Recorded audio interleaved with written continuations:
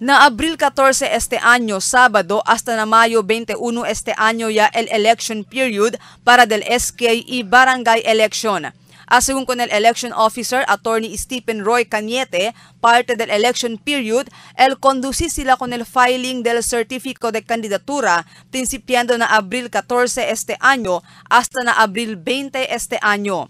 Y habla si Cañete, aquellos quien man file COC debe man fill up 4 mga forms estaba na COMELEC. El 2 copia para del COMELEC, el 1 copia para del candidato y el 1 copia para del abogado quien manotarize con el certificado. Aquellos según yaman download lang con el form desde la website del COMELEC debe asegurar que igual al de este largor del long band paper y debe claro el mga detalles alya.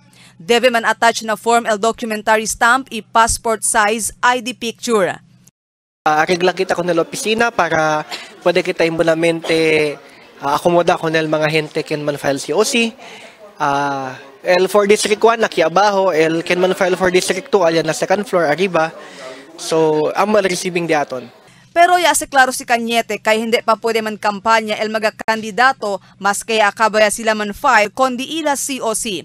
Base según na calendar of activity del COMELEC na Mayo 4 hasta Mayo 12 pa el campaign period para del SK y barangay election. Aquello según man kampanya mas que hindi pa tiempo para man kampanya puede enfrentar caso de disqualificación. El prohibition is na campaign, el campaign period May 4 to May 12. So el kampanya dapat Principia May 4 lang, hindi sila pwede man kampanya in advance kay baka pwede sila kada liable na election offense.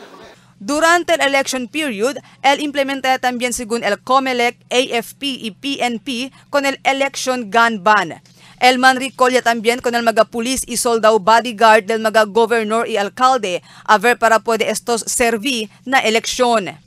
Si pwede man retain el diaton el mga governors pati mayor diaton pwede man retain up to 2. El additional pwede man request for additional pero as of this moment 2 lang el pwede man retain. Según pa con Cañete, y discutía también sila junto na sector de seguridad, el moro de seguridad que hay implementado durante el elección. Inicialmente, incluido na diila areas of concern, el mga island barangays aquí na syudad. Marifita Mayo, Dateline Zamboanga.